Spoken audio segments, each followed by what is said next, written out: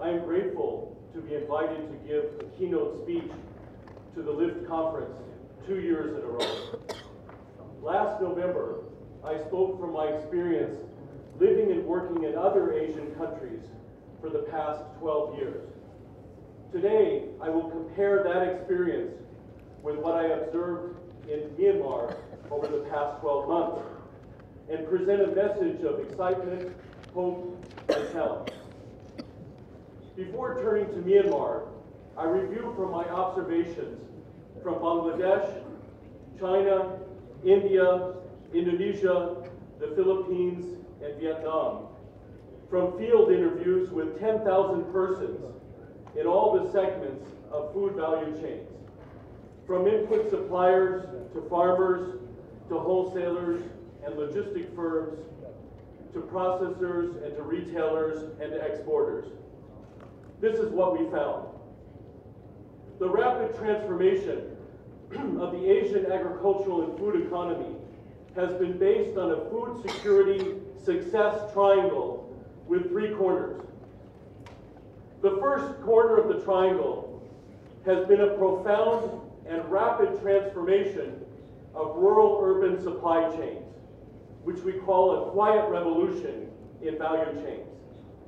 This transformation has been led mainly by a huge surge in grassroots investments by hundreds of thousands of small and medium enterprises all along the value chains, from upstream in the value chains in equipment and machine rental, seed and fertilizer and chemical supply, irrigation installation, fish pond excavation, to midstream in the supply chain in trucking, processing, cold storage, warehousing, and wholesaling. Multinational corporations have played only a minor role in the quiet revolution. And government marketing agencies have played nearly no direct role in this revolution in value chains. The transformation has been driven by policies of market liberalization in all the countries, of road and electricity investments by governments, and by the fast increasing demand from urban market growth. Trade has mainly played a minor role so far. Imports and exports are only 5% of the overall food economy of Asia. The second corner of the triangle is the modernization of Asia's small farms, with rapid intensification of technology and commercialization. The farmers themselves have converted their traditional farms into small-scale businesses. Around the region, hundreds of millions of small-scale farmers have invested in irrigation, farm machinery purchase or rental, and use of fertilizer, improved seeds, and chemicals. The results have been leaps and bounds in productivity and farm incomes. The third corner of the triangle has been the diversification of rural livelihoods. Millions of small farmers have diversified their livelihoods by moving beyond just rice production into vegetables, oilseeds, fruit, dairy, livestock, fish, pulses, and corn, or maize. This choice of what farmers are doing with their land, labor, and money is driven by several facts. The first fact is that non-rice products earn farmers in Asia 2 to 5 times higher gross margins compared to rice. The second fact is the trend of long-term stagnation and decline in rice consumption per capita in Asia, pointed out by Peter Timmer of Harvard. This implies that rice prices will plateau or decline over time in absolute terms, and 10% is exported, although there are excellent prospects to increase fish exports. But often in policy discussions, there's a focus on export markets only, when in fact the domestic market is just as exciting, if not more. We've observed that over the past decades, clusters of fish ponds, both small and medium and large, have spread very rapidly over the Delta region. There's been a spread of private hatcheries and nurseries, of small and medium feed mills, of wholesaling and trucking and specialized boat services for transport of fish to Yangon and Mandalay and Shan markets. We have observed rural migrant remittances and local farmers' cash invested into excavating ponds. We have observed laborers flocking to the fish zones for the year-round work. The development of this sector is truly stunning and rivals at takeoff stage what I've seen in Indonesia, Bangladesh, and China. This is good news for fish farmers and for poor consumers for whom fish is the main source of protein. A similar fish sector revolution started in Bangladesh a decade earlier and turned around a situation which had been described as a fish price crisis in the 1990s into an affordable fish situation available year-round to the poor in the 2000s. We think Myanmar has embarked on the same path. The chicken sector is also developing in Myanmar, especially in the Yangon and Mandalay areas. Remember, all around Asia, 2/3 of the market is urban, and people are eating as much chicken and fish in expenditure terms as rice. This is a massive market, and it's growing much faster. Now, this rise of the chicken and corn dual sector in Myanmar mirrors the experience of the rest of Asia in the past 15 years. Chickens raised intensively eat feed made from corn or maize. It's thus no surprise that the production of corn has skyrocketed in a short time in Shan and dry zone. Half of the corn is exported to Asian countries, half goes into Myanmar chickens. I think the share to Myanmar will rise over time as chicken consumption here catches up with the Asian norm. The rapid rise of corn production here mirrors what happened in China, and Thailand, and Vietnam. In China, for example, corn was a tiny share of the rice acreage in 1990. Now, more corn than rice is grown in China. This dual development of chicken and corn is a basic agricultural development motor throughout Asia. Poor consumers gain because the price of a main protein source is driven down over time. Logistics and processing and wholesale actors and laborers they employ are benefited as employment and supply chains rises. Corn and chicken production has also been a door into increased contract farming by local and regional companies, reducing risk to farmers and providing them a premium. The third example is the horticulture sector, which is yet another emerging success story in Myanmar. There is justifiable excitement about initial breakthroughs in exporting mangoes and melons and other fruit. This initial success will only be magnified and accelerated as domestic and international companies increasingly invest and help local farmers with know-how. To witness the export story, I had only to travel the road from Mandalay to Lashio to Muse last December and watch hundreds of trucks move from thousands of farms in the dry zone to the vast China market. And then I stood and watched 300 trucks each morning sell $8,000 per truck of melons on the border, generating a river of cash going back up the supply chain to rural areas in the dry zone. But my excitement has not been limited to observing the export value chain. In fact, the great majority of vegetables and fruit grown in Myanmar go to city markets in Myanmar, diversifying diets and raising nutrition of poor consumers. To witness the emerging horticultural value chain revolution to Myanmar cities, I had only to sit last February in a large tomato wholesale warehouse on the shore of Lake Inle. The tomato trader had recently invested in a fleet of boats and was loading trucks bound for the Yangon market. He noted that a dozen years before, there had been one such warehouse, and now there are 30. That, dear audience, is a sign of the quiet revolution starting, with the heroes, the thousands of farmers, and irrigation pump salesmen, and truckers, and wholesalers, and retailers who are building this success. Second, I'll give you emerging cases we observed in Myanmar of beneficial links between this value chain development and crop diversification on one hand, and rural livelihoods on the other. A first aspect of livelihood impact is that agricultural diversification and commercialization help rural poor laborers. They increase local labor demand to pick and pack and transport fruit, to attend to fish ponds all year, to harvest and transport maize, and so on. Horticulture in particular is very labor intensive and is known throughout developing countries as an employment generator in rural areas.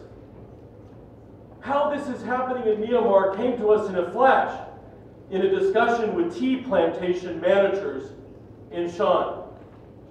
They noted how much of a shock to them it has been to see a doubling over the past 4 years of the wages they have to pay the tea picker migrants from the dry zone. We asked them why, and they said, it's all due to the fruit and vegetable boom in their own dry zone. That's driving way up the demand for labor there, and so now we have to compete and pay them higher wages. We heard this story all over the country. Think of how good that is for the poorest people in Myanmar, the landless rural workers. But there's also a challenge inherent in this story. As the cost of labor increases, we observe and are told by farmers that the use of small-scale farm machines is rising swiftly. We observe that in the Delta and in Shan. Michiko Ito of IOM told me of how the villagers described the massive shift away from animal traction to tractors in the eastern Shan villages she has worked in. See, they said, we're shifting from a water buffalo to a Thai buffalo, the Thai buffalo being Thai farm machines. This appears to be the start of a similar shift that's occurred in the early to mid-2000s in Bangladesh and in China, where small farmers with farms much smaller than in Myanmar shifted massively over to renting small tractors and attachments, used for farming and for transport to product markets and employment in rural towns. However, this will also mean a difficult transition period for the poorest farm laborers lacking skills, seed capital, and education to transition to better employment. This will be an inevitable challenge in Myanmar to address over the next decade. A second aspect of market change on local livelihoods is that income from migration and these new agricultural incomes are feeding the growth of local non-farm employment. This is stunningly clear to us when we're on the roads in southern Shan, observing literally hundreds of small construction sites, additions to homes, re-roofing, and transport jobs with hundreds of small tractor-pulled vehicles, but nearly no bullock-pulled carts in sight. This rise of rural non-farm employment again shows Myanmar starting to converge with the normal trend in other Asian countries, where rural non-farm employment is now 40% of rural incomes, actually much higher than migration income, except in a few areas. It will be increasingly important for livelihood development to train and equip rural households to enter this kind of employment. A third aspect of livelihoods links to market transformation is that migration and rural non-farm employment are themselves important sources of investment capital for farm productivity and value chain investments. A stunning fact is that remittances from Myanmar citizens in international migration are estimated at $8 billion a year. That's nearly the total official value of exports from Myanmar. Add to international remittances the largely uncounted internal migration remittances from the thousands of rural migrants in Yangon and Mandalay, or dry zone migrants in Mon or Shan or the Delta. And then add to that again a sizable amount that must come from rural non-farm employment of rural laborers commuting to the local towns to work. Together, these three sources of off-farm cash earned in migration in the local non-farm sector are fundamental sources of investment capital for rural development. From our field work, it seems that at least part of these cash resources are used just for that. We found in Mon and Delta that fish ponds were being dug, and Shan, irrigation and pumps and tractors bought, and housing construction undertaken, financed by remittances. Experience in other regions of Asia is again telling. Investment from migration remittances and local non-farm income have been fundamental factors in the transformation of rural areas in the Philippines and in China and in Bangladesh. Governments in these countries have seen this inflow as a potential bonanza for rural areas, but they've been worried about how to create the incentives for reinvestment and lowering the risk. The Mexican government, and now following them, the Philippine government, have set up a 3+1 program where the government matches remittances based investments 3-to-1, leveraging that investment. Leveraging a flow as big as all of the exports of Myanmar. Rural banks have set up programs to cater to these flows. In the end, the business climate of profitability and risk will determine where migrants reinvest their cash. To that business climate, I turn in the final portion of my talk, suggesting a few strategies. To this point, I've made the case that Myanmar has indeed started on the path of transformation of its agri-food sector, with initial progress in all three corners of the triangle success I introduced at the start of the talk. In this last part of the talk, I'd like to just suggest two strategies to encourage that rapid transformation while promoting pro-poor, inclusive development in Myanmar. Of course, the application of these strategies will need to be adapted to the very different kinds of zones and capacity of different socioeconomic groups and strata in the rural areas. First, it is crucial for policymakers and international partners to encourage and leverage the emergence of the transformation. The takeoff speed and altitude of that transformation and its inclusiveness of the poor will depend a lot on the business climate for the thousands of small and medium investors, the hundreds of thousands of farmers who want to act like and earn like small businesses, and small and medium rural business entrepreneurs in agricultural services and supply chain services. The generation of local employment will depend on their investments and the hiring they do. They are the heroes. How to help them? The success of large investors will in the end depend on whether there are investments by farmers and clusters of local services needed to grow and move the product. Now, while there is a good and active discussion of the business climate for foreign direct investment, it is just as, or even more important, to have an intense and evidence-based policy discussion about the business climate for the small and medium enterprises, the small farms. I'm counting small farms as small businesses, and off-farm businesses all along the supply chain. And it seems to me the issues to focus on for that business climate are the following. How free are they to choose the products they grow? Or are they limited to paddy by law?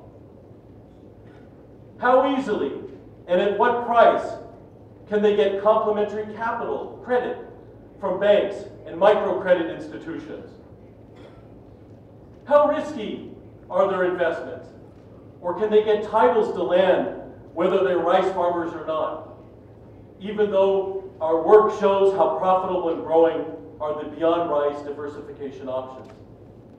How accessible are output markets to these farmers? Or are they constrained by poor roads and electricity access? Sometimes a good road is the difference between an area being a hinterland area and being a dynamic area. Witness a story I heard recently of Chin farmers bringing baskets of oranges on their heads down mountain paths. What a difference an opening up of the area with a good road would make. Another policy issue is how close and well equipped is the nearest rural wholesale market. Rural wholesale markets have been an absolutely fundamental part of the success story of the takeoff of Chinese and Thai farming. How accessible are input markets for fuel, electricity, machines, fertilizer, good quality certified seed for paddy, and also for vegetables? How much information can these actors get about investors and contract farming companies to help them? How much information can they get about new technology, not just in paddy farming, but also non-rice production, into packaging and processing and sorting and cooling and other technologies for the various services along the supply chains? All these policy questions treat small and medium rural entrepreneurs as small businesses building diverse portfolios and expecting good returns and low risk. Second and finally, to complement the promotion of small and medium enterprise and job creation, it's important to match that with interventions that help landless households and others participate profitably in the changing rural economy.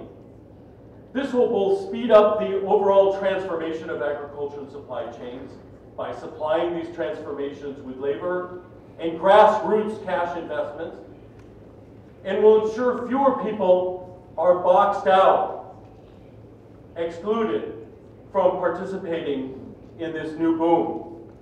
Two kinds of policy interventions can be useful. The first is to enable employment diversifications, such as with credit and job training for rural non-farm activities like construction and food preparation and processing. The second is to enable labor mobility, providing better information about distant opportunities, ensuring people can get national registration cards and passports if they want them, enabling access to public services and destination sites, enabling access to financial services, savings and credit to enable migration. Thank you very much for your attention.